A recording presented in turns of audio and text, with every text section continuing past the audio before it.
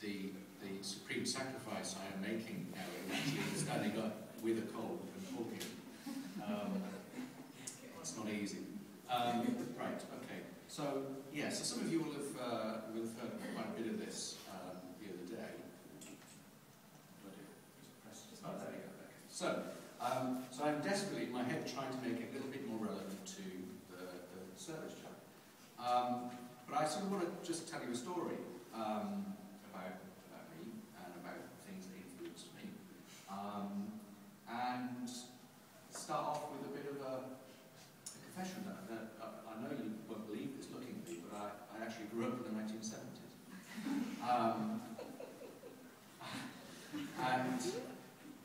And when you grew up in the 1970s, it's quite a depressing experience because everybody keeps telling you how wonderful the 50s and 60s were. And nothing can ever live up to that. I was born, I think, 6 months almost to the day after the Beatles split up. How dreadful is that? You know, so I missed out on that. And when you grew up in the 70s, you had to put up with a lot of crap. The politicians were pretty crap. The fashion was dreadful. Some of you might look into some with those boots and things. The strikes were awful. I remember growing up with there were candles in all the cupboards, and it was only fairly recently it suddenly clicked what those were there for, because there were blackouts and things like that. Petrol strikes, and even the celebrities weren't just crap. It turns out we now know they're fairly dodgy as well. So it really wasn't a great time to grow up. But it actually, some parts of it were fantastic. The TV was fantastic. And we knew at the time, I think, we were living in the classic age of television. Only 3 channels, believe it or not. And almost every night there was something on worth watching. I remember having arguments. I actually literally pushed my sister through a window because we were arguing about what to watch on TV. She wanted to watch Coronation Street and I wanted to watch something intellectual, I'm sure. Nowadays, there are 300 channels and never anything worth watching. Even the test card was worth watching in those days. And the only thing on now that seems to be worth watching is actually something that was made in the 70s. So, there you go. But there was one TV programme, of all the TV programmes on, that shone above all the others.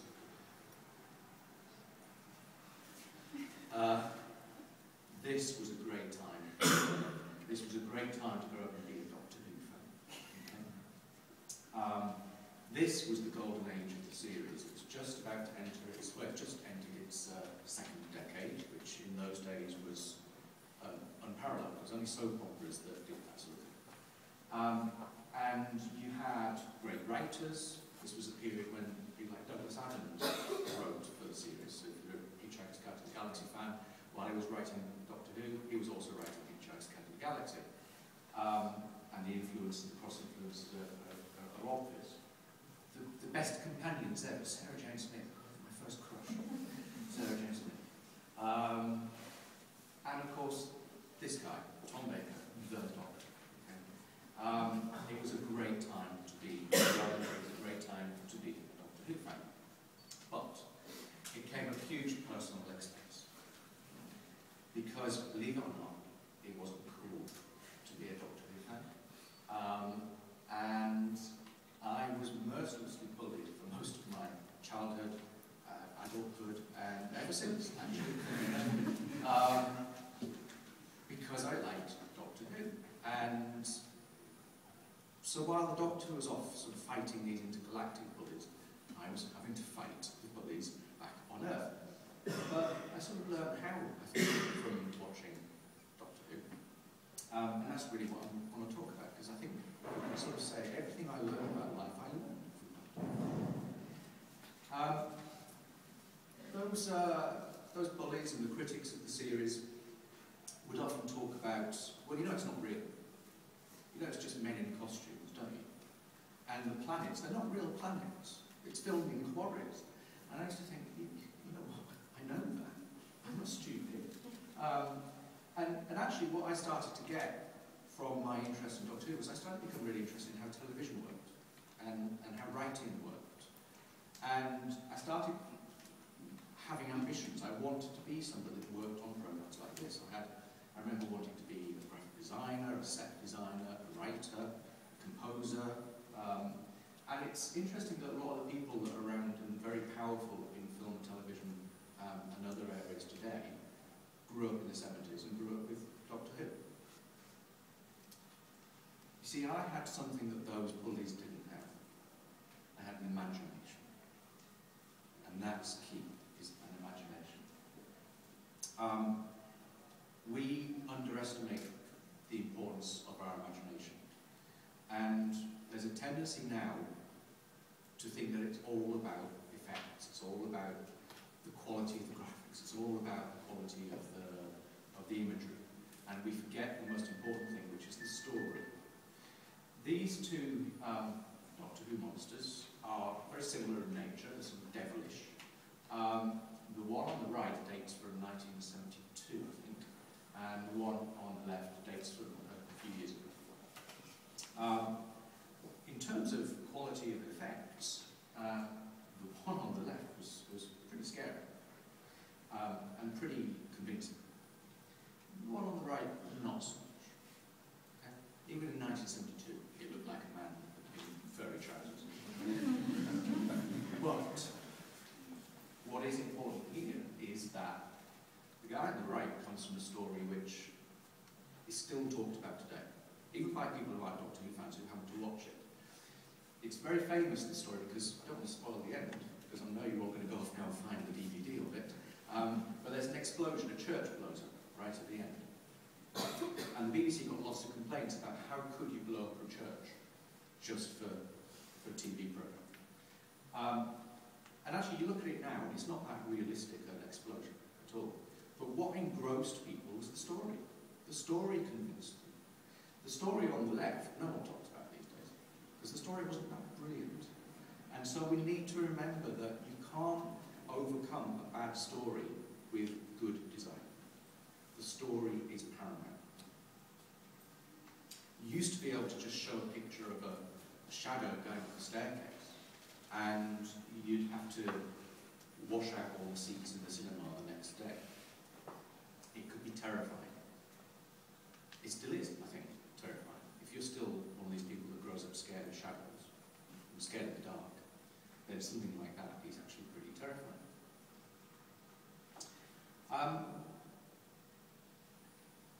The slides are slightly out of order, so it wasn't just, Doctor Who isn't just a TV programme, there was lots of other stuff attached to it as well. You might find this hard to believe, but there were no DVDs back in the 1970s. And, there were video recorders, but they were so expensive. That was science fiction, the idea that you might be able to take the TV programme and come back to it. So once a Doctor Who story had been on, that was it. Very few repeats of Doctor Who in those days. And in fact, the BBC wiped quite a lot of the old stories, and they are regretting it now. So the only way you could catch up with them and relive them was through reading the novels. And so I learned to read with Doctor Who. I learned to enjoy reading. I also learned to enjoy writing. Because you had to create the pictures in your head. You had to sort of make up for the lack of visual imagery. And the special effects in books are far better than any special effect you'll ever get on television or in a movie. And about the same time, sort of late 70s, the Doctor Who comic strip really came into its own. This is a strip illustrated by a guy called Dave Gibbons, who some of you will know the name, famous for The Watchmen. And so again, as a kid, reading this, you suddenly realised that the universe was a vast and terrifying place. But you also realised that you could contribute to the depiction of this vast and terrifying and fascinating place. I didn't, because I'm rubbish at drawing comic strips, so...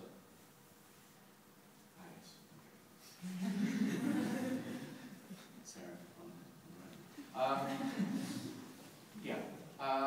yeah, there were other costs as well. So I didn't learn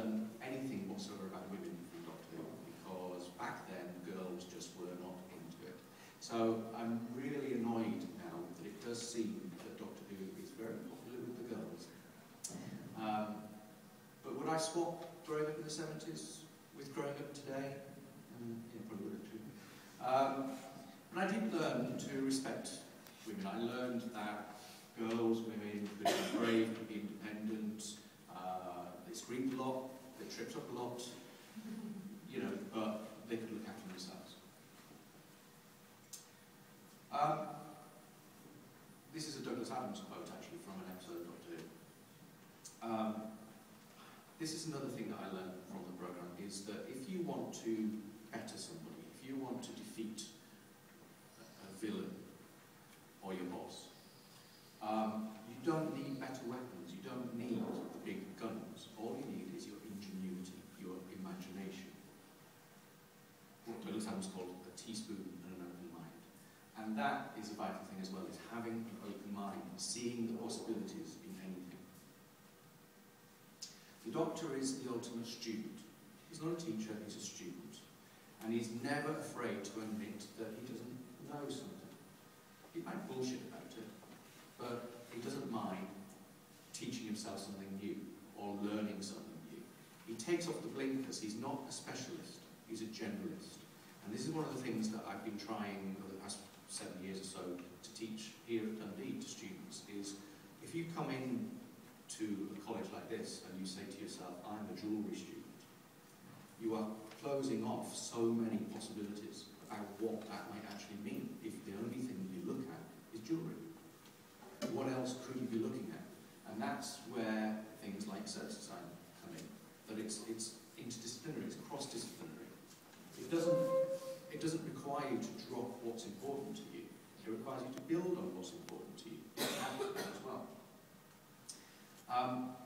So, you know, when I give advice to people about what they should be doing and things, I remember when I was at Brighton and I took over a course and it had a huge reading list of books like this. And none of the students read the books on the reading list. Or they'd buy all the books and not read them. And I thought, okay, what I'm going to do is I'm going to get rid of the reading list. And I just gave people one book to read. And any of you who've been taught by me will know what that book is. The Tipping Point, yes. Nothing whatsoever to do with design, okay? But it's interesting. And actually, you can connect everything in it to design. And what happened as a result of that was people kept going to me and saying, what can I read next, Jonathan? I want to read something else. Because they'd talk about it, they'd share it. They'd share the stories in it with other people. And that conversation would start things off. And actually, by the end of it, most people had read more on the reading list they didn't get than if they had been given reading. So, take off the blinkers, start reading stuff that has nothing to do with discipline, and start talking to people that are outside your area of expertise. In one of the early stories, the Doctor is asked by one of his companions, why is it you always seem to be focused on trivial things? You know, we're being chased by Daleks. Why is it that you're looking at the flowers on the ground or whatever? And the response comes, the least important things sometimes lead to the greatest discoveries. Serendipity, chance, accidental discoveries, those are the things that lead you to be creative, to be innovative. So why not become a teacher? I don't know. Keep asking myself that. Usually after I've been with quite a few of you in this room, I think, why the hell did I become a teacher? But I think because I see learning as an adventure, not teaching as an adventure. I've learned far more teaching here at Dundee than anyone ever learned from me, which might seem like a bad deal if you've been paying fees. You know, but you came along and the reason for being here was so that I could learn something. But teaching isn't about transmission of knowledge. Teaching is about sharing an experience and leading people on an adventure.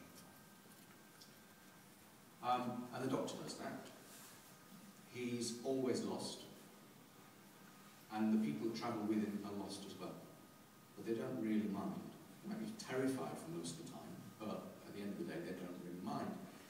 And that's the sort of analogy I like to use when I think about teaching and learning, is that it's an adventure and it's okay to be lost. It's bad if you just go into a room and stand in front of students and just tell them stuff You know, by the end of this lecture, you will know this, this, this, and this. The best lectures I think I've ever given are the ones where I completely forgot what I was supposed to be talking about and went off in a complete tangent. And most of you didn't know I was doing that, I hope. But the Doctor is also the ultimate designer, because he finds people who have problems, he helps identify those problems, he helps them solve it, and once he's done his job, he's off. But he never forgets them. He never forgets what it is that he's achieved. Now this is the bit of the talk where on Tuesday it was all about, starting to be about me, and I don't want this to be about me, so I might skip over the next few bits, but what I sort of want to say is that, yeah, I'm leaving, okay, but I'm not going to forget anything that happened here. And the reason why the programme has lasted as long as it's lasted is because change is a part of it. When that first actor became a little bit too old to continue in the role, they thought, well, should we cancel the series or should we just completely change the actor? And he regenerated into something else. And change is at its heart. And change is traumatic. When Tom Baker left the series, I was destroyed. Inconsolable. But it needn't just be traumatic, it could also be exciting and invigorating and energizing. So I'm off to pastures new, to Cambridge in fact. So I said at the start, everything I learned about life I learned from Doctor Who. Okay, slight exaggeration. But the important things that I think that I hold dear as values, and that I think you should all hold dear as values, are that you need to nurture your imagination. Don't ever criticise somebody because they're watching science fiction on TV. Don't ever criticise anybody because they're reading a comic. Don't ever criticise someone because they're standing and staring into space. Nurture their imagination. Allow them to have an imagination. Keep an open mind. Don't stop. Don't close yourself off to the opportunities that might reveal themselves to you by talking to someone from a completely different area. Always worries me that art and design students only seem to ever talk to art and design students. One of the big assets that Dundee has is the fact that it's part of a university, that DJK is part of a university, and you have an opportunity to go out there and talk to people studying completely different subjects. Embrace irrelevance. Don't just focus on what you think is useful and important, because sometimes it's the other stuff that actually turns out to be useful and important. And share your experiences. Don't keep it to yourself. Don't think that just because you've discovered something you need to keep it a secret. Because when you share your experiences, you pass on a little bit of knowledge, you build a connection, you collaborate, you allow someone else to grow as well. And you learn something in return. And the other thing I would say to you is change. Don't be afraid to change. Because you can't be creative if you're scared of change. It's part of who you are. It's part of what you do.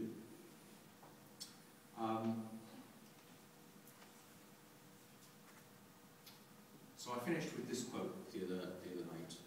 It's a quote from the programme when the Doctor leaves behind his granddaughter on Earth and locks her out to the TARDIS, and he says, "One day I shall come back. Until then, just go forward in all your beliefs and prove to me that I'm not mistaken and right. I will come back. I'm never going to leave because, unfortunately, everyone seems to know my email address and Twitter handle. And I already got a text message this morning from a colleague asking me how to do something on their computer. So yeah, if I've influenced anybody while I've been here, Mike was saying that I've had that sort of effect. You know, hopefully that will continue, and you'll pass those things on, and you might change them, you might discard some things. You have to become the teachers. You have to become the permanent students. So yeah, just go forward in all your beliefs and prove to me that I'm not mistaken in mine.